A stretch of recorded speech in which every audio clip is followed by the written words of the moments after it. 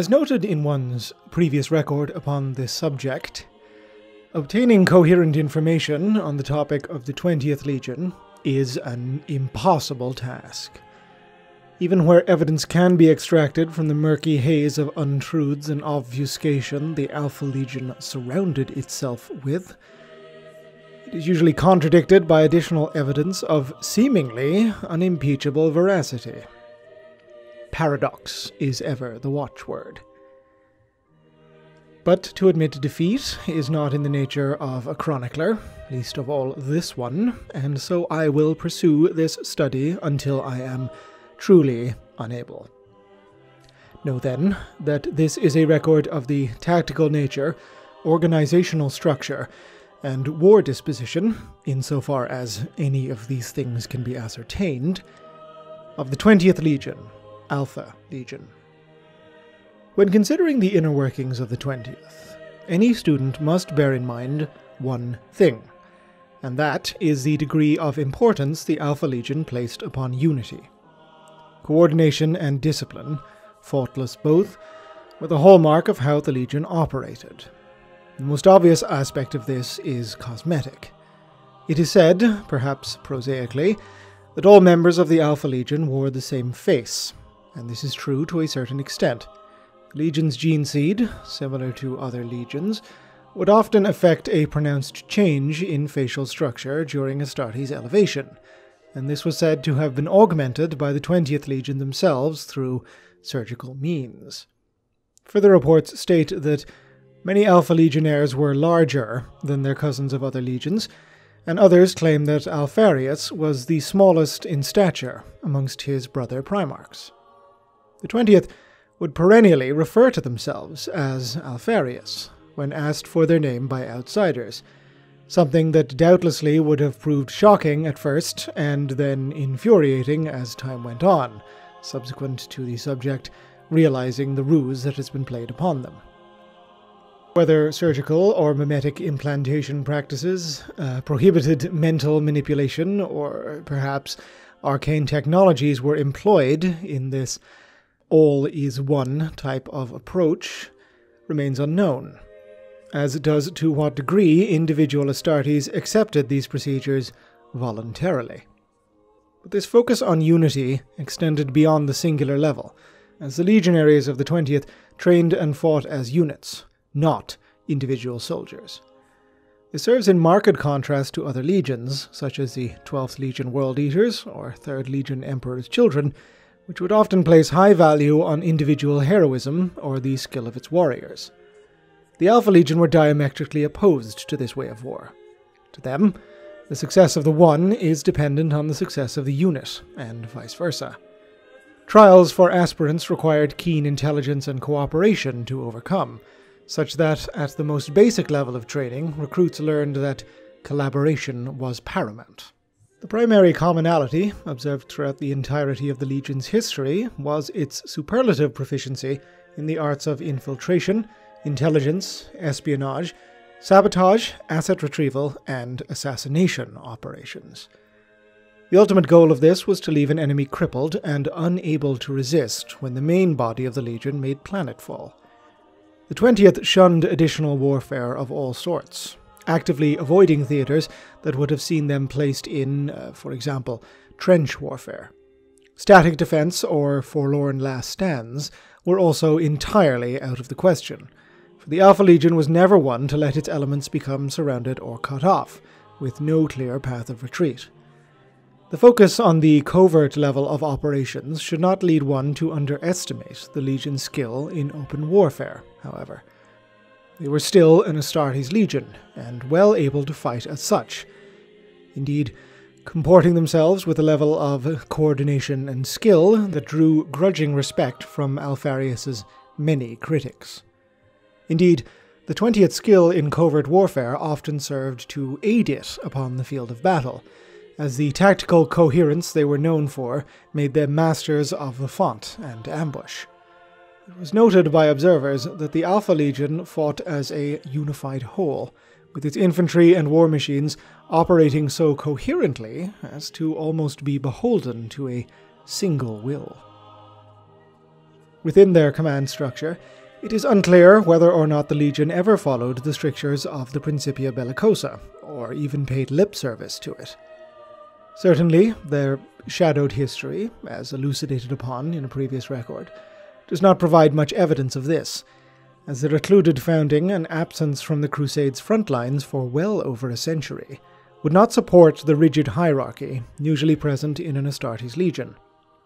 After their arrival on the battlefields of the Rangdan Xenocides, they presented outwardly as having an extensive resemblance to basic legion patterns, although this was, as ever, likely a facade.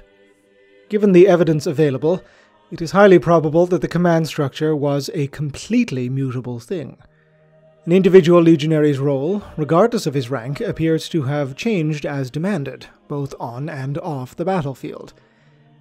An Alpha Legion Astartes could serve as a tactical squad member one battle, a support weapons operator the next, and as reconnaissance before the next campaign had even begun.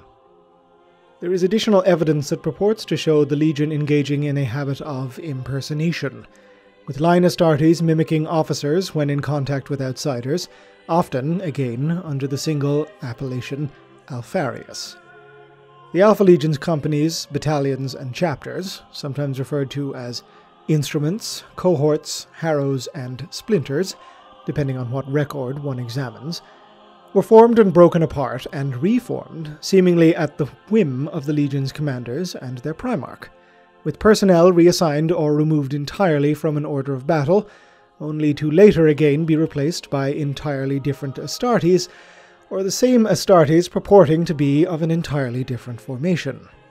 This maddening dedication to obfuscation was enhanced by the willful swapping of numerical unit numerations and the willful changing of unit iconography. Such administrative transfers were noted to occur not simply from campaign to campaign, but even from battle to battle within a certain war zone. This all had the effect of making the Alpha Legion's true strength impossible to gauge from the outsider, either friend or foe, and made their intentions completely occluded. While a Legion deployment would nominally be under the command of a captain, the cooperative nature of the 20th meant it was just as likely that command would have been highly decentralized and rendered unto whatever legionary was best suited for the task. Likewise, this was seemingly further compartmentalized by each Legion unit being expected to operate as a self-governing cell, pursuing a wider battle plan using its own initiative in numerous cases where direct communication with a command figure was neither possible nor simply an option. Even when such commanders did take to the field personally, it was never in the role of champion or heroic battlefield leader, simply as another Astartes whose skills and experience, arguably both greater than that of his subordinates, were required. Alpha Legion commanders were noted by those they encountered to be almost dispassionate in their approach to battle, for such was the disdain for the concept of personal glory the Legion held, that the intervention on their part was only undertaken when it would best tilt the course of the battle in the Legion's favor. Terminology, such as it can be defined, apparently shifted from Astartes to Astartes.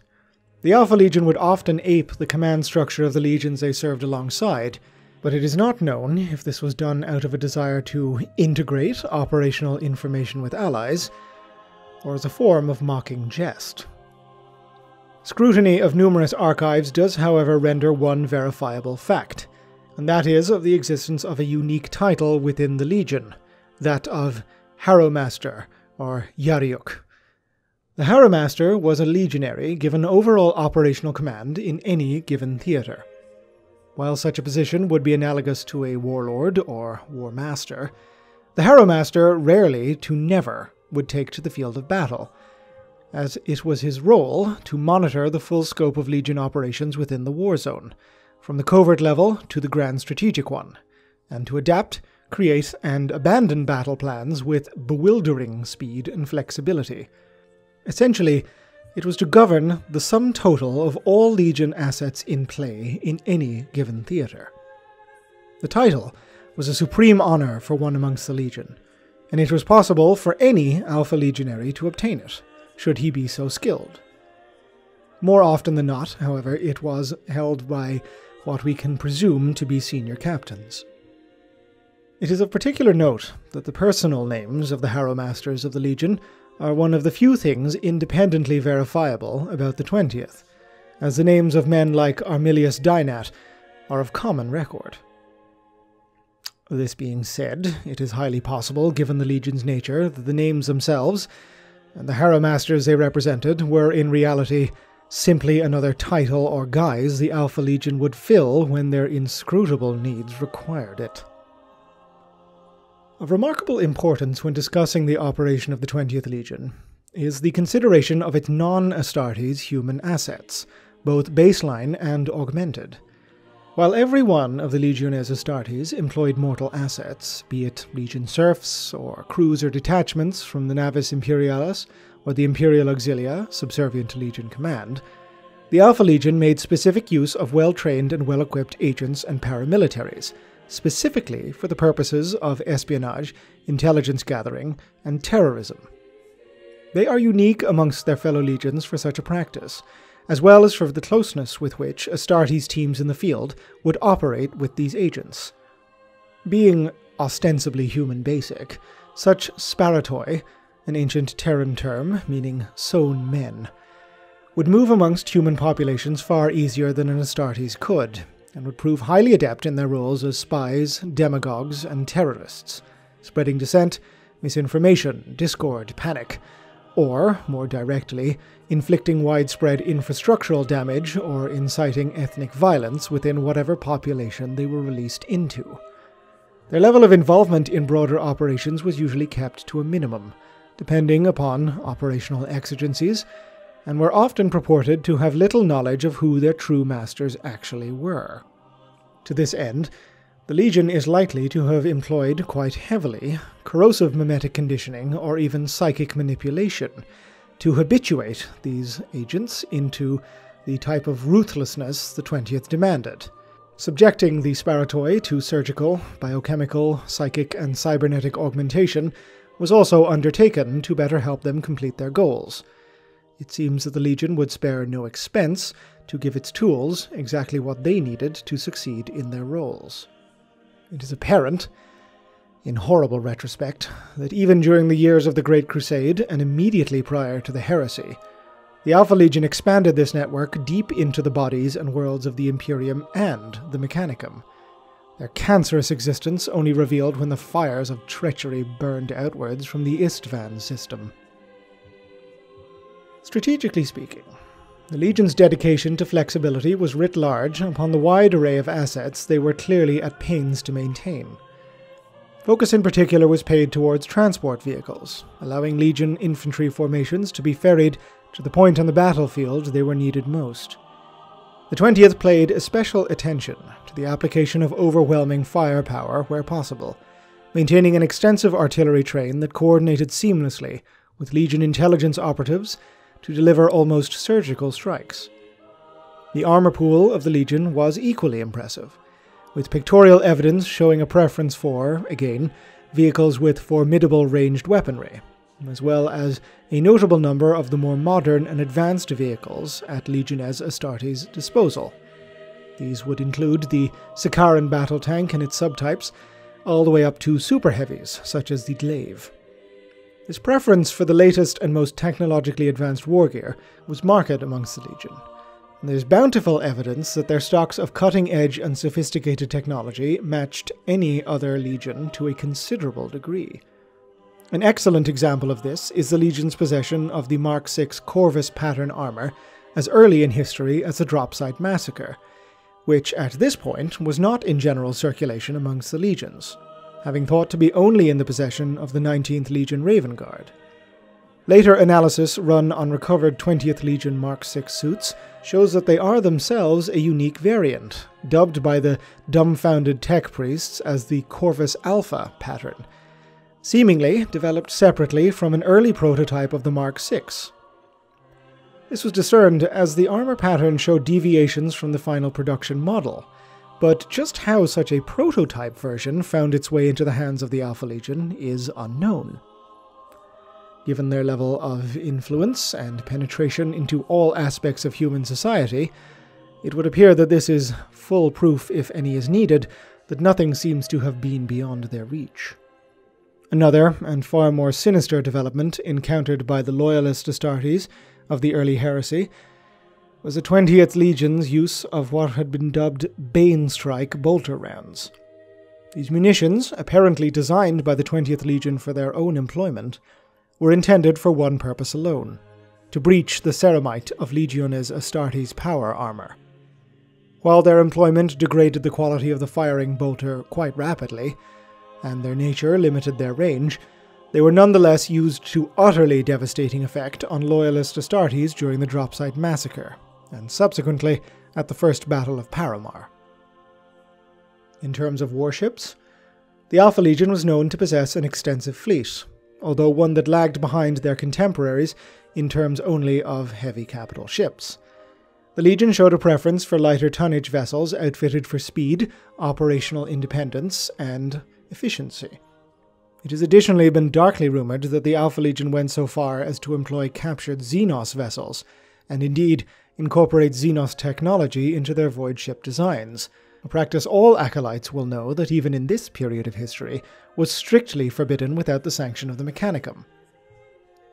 Given, however, the Legion's entirely unscrupulous nature and frequent activities beyond the borders of the Imperium, such suspicions are impossible to prove, but quite likely. The exact numerical strength of the Legion at the outbreak of treachery is quite impossible to ascertain.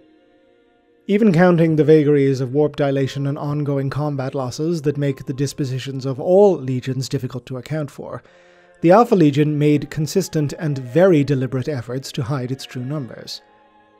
The majority of contemporary accounts range from around 120,000 to 130,000 Astartes under arms, although some argue for a range based on the largest concentration of Alpha Legion forces ever observed, that the Legion could not have accounted for more than 90,000.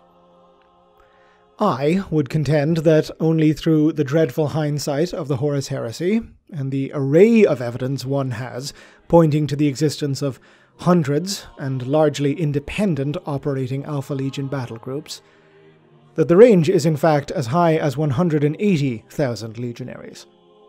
This would place the Alpha Legion in the highest tier of Astartes legions in sheer size, and account for how the 20th Legion appeared throughout the years of the conflict to be both everywhere and nowhere at once.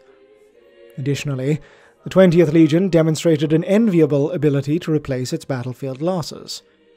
While the war continued and many legions saw their strength severely depleted, the Alpha Legion appeared to grow more and more numerous throughout the conflict, suffering seemingly no loss in operational efficiency due to several quite seemingly serious defeats. Truly, living up to the myth of the Hydra they cherished as their emblem. Quite how this was managed is a matter for conjecture. But consider, if you will, the simple fact that no one in the wider Imperium had any idea of where the Legion's recruitment fiefs lay.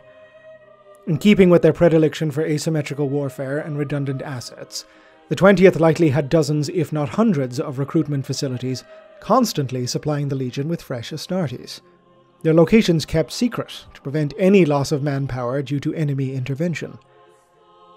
There is a potentially deeper meaning behind just why the Legion's numbers are so unknowable, and it is truly unsettling. A theory, circulated amongst those of us privy to such knowledge, is that the Alpha Legion did not and never did know the true extent of its own shape. That only Alpharius himself knew the true boundaries of his Legion's domain, strength, and assets, and even then perhaps imperfectly. This quite terrifying possibility means the Alpha Legion was, and is, a self-sustaining, self-replicating weapon, whose limits and size and capabilities are literally impossible for any one individual to ever ascertain. A perfect force of arms, who could never be infiltrated, usurped, or even properly controlled, and therefore utterly unstoppable.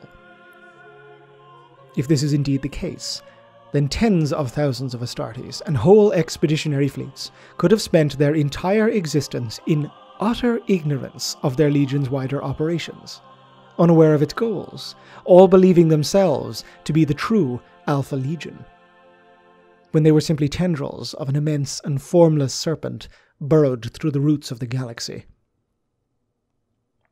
If true, the implications of this enormous deception are truly stunning.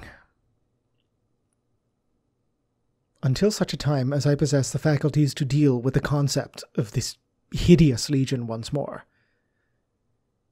Ave Imperator. Gloria in excelsis terra.